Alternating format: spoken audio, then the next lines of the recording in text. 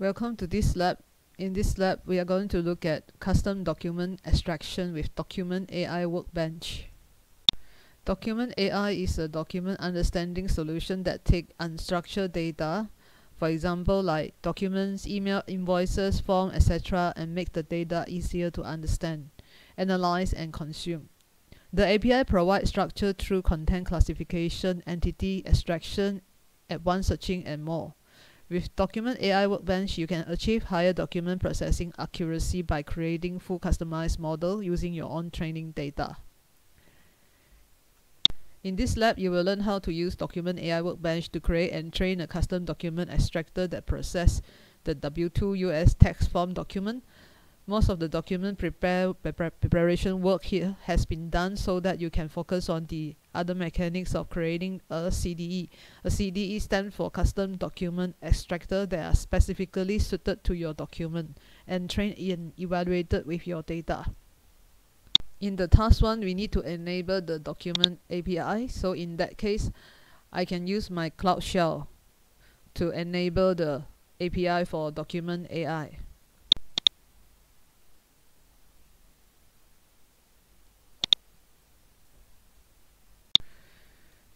To enable the Document AI, you can use this command: gcloud services enable document ai.googleapis.com.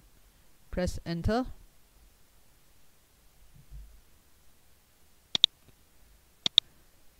Yes, it's finished successfully, and now we will run this following command to install Python client library for Document AI. The command is pip3 install -- upgrade Google - cloud - document AI.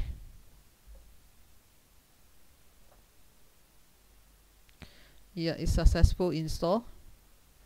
Now you are ready to use the Document AI API. So with that, I will mark the task 1 as completed. Task 2, we are going to create a processor. You must first create a custom document extractor processor to use for this lab. You must first create a form parser processor instance to use the Document AI platform for this tutorial. So now we go back to the Google Cloud here. I will close this because I already opened it in the different tab. I will go to the View All Product.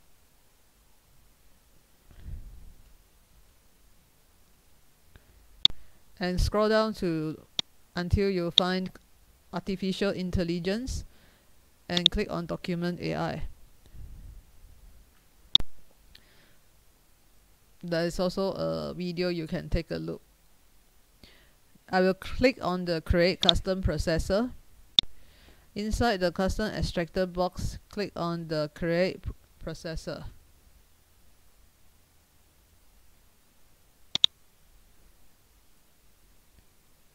You can give a name. Let's say I call this Lab Custom Extractor, and leave it as default create.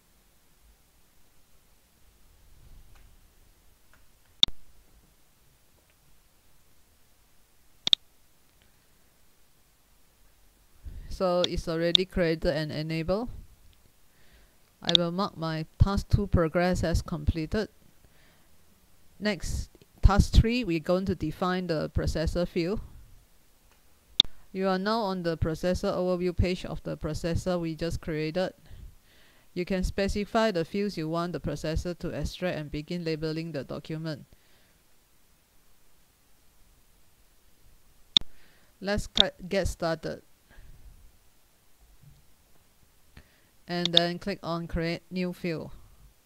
So we will enter the name for the field and select the data type and the occurrences. I have already entered the first label. The first one is control number, and the data type I choose is number. Occurrence is optional multiple. And then if you are ready, click on Create. So it says schema updated, and you should see a new field is listed here.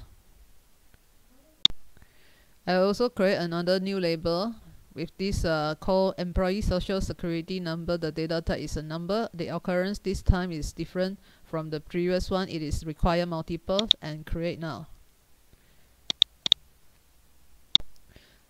This field is called employer's name, address, and zip code, and the data type is an address. The occurrence is require multiple. Another new field here is federal income tax withheld, and this is a money, and this is require multiple. Create. I have completed the creations of the new field. You can also create and use other types of label in your processor schema, such as checkboxes and tabular entity. For example, the W2 forms contains a statutory employee retirement plan and third-party sick pay checkboxes that you can also add to the schema. Let's mark my task 3 as completed. Now I will upload a sample document. When I click on upload, and in the sidebar, click import document from Google Cloud Storage, and then I will enter the path here and click import. I will be redirected to the labeling console.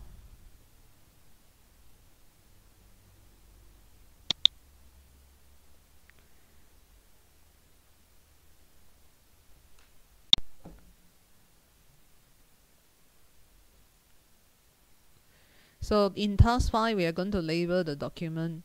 In the process of selecting text in the document and applying label is known as annotation. When you are at the labeling console, notice that many of the labels are already populated.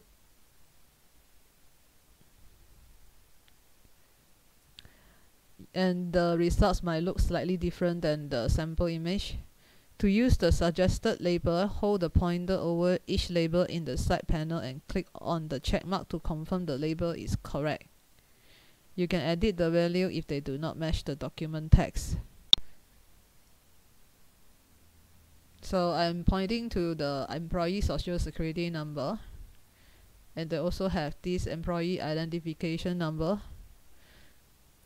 In this example, the values at the bottom of the document will not identify automatically, so you will need to label them manually. For example, the stage wages tip, let me highlight this. So I choose on the wages tip other compensation, and then this label is listed here. So review the detected text value to ensure they are all reflected the correct text from the document.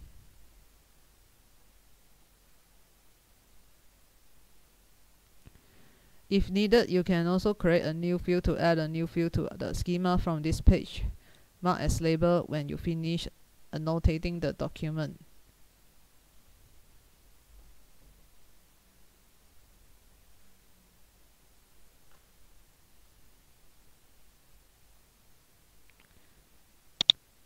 Well, you still can change that. Let's say this is the one. I will select this one, confirm.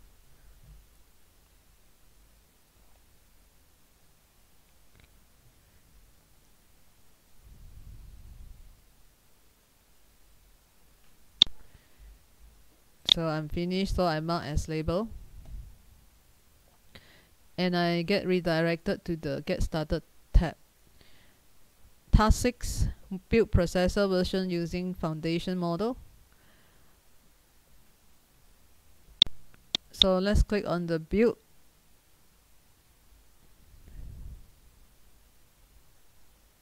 Under the call foundation model, create a new version. And I will call this as W2 foundation model. And click create. Because I have a space in front, so I remove the space. Now I can create. Optional here, you can also click on the deploy and use tab. On this page, you can view the available processor version and the deployment status of the new version. Let me check my progress for task 6. Yes, it's marked completed. Moving on to task 7, use generative AI to auto-label the document. The foundation model can accurately extract fields for a variety of document type, but you can also provide additional training data to improve the accuracy of the model for specific document structure. Document AI Workbench uses the label names you defined the previous annotation to make it quicker and easier to label documents at scale with auto-labeling. So in the build page, we will create the import document. So click on the import document from Google Cloud Storage and enter this path.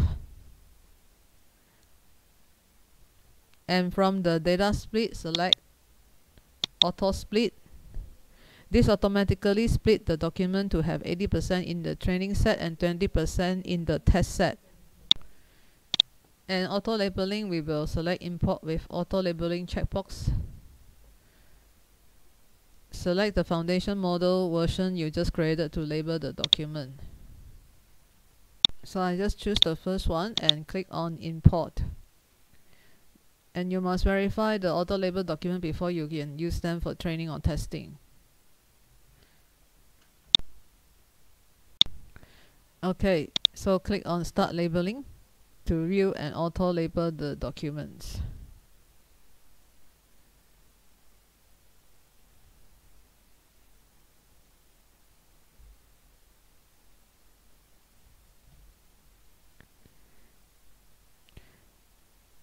You can use the suggested label, hold the pointer over each annotation and click on the check mark to confirm the label is correct. You can edit the value if they do not match the document text. Now if this is done, then you can mark as labeled.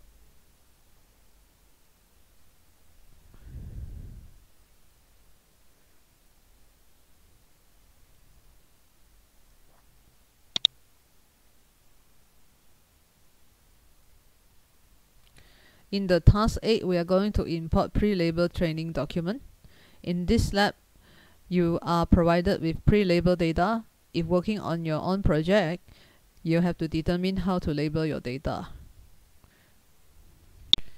Now go back to the build page, click on import document, and in the side here we select the import document from Google Cloud Storage, and then this is the path, and this time is a JSON format. And from the data split, I will also choose the auto split. This automatically split the document to have 80% in the training and 20% in the test set. Okay, so now ready to import. In the task 9, we're going to train the processor. Now that you have sufficient training and test the data, you can train the processor. Because training might take several hours, make sure you have set up your processor with appropriate data and labels before you begin training. So under the train a custom model, we will create a new version. Okay, in the version name, we will enter this.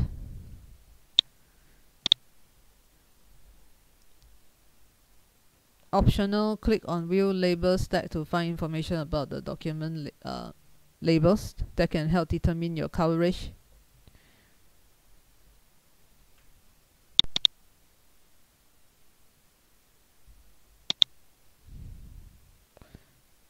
So I click Start Training.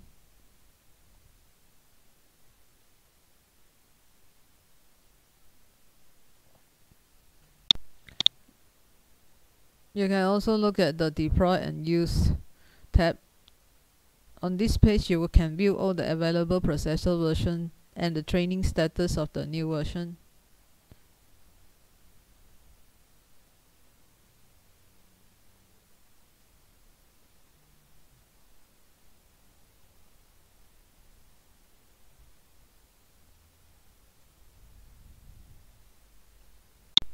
Say if you want to deploy this, you can click on this and deploy.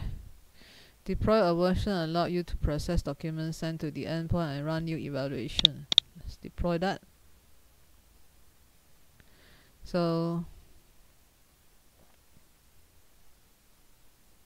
the base version that we just selected is this one.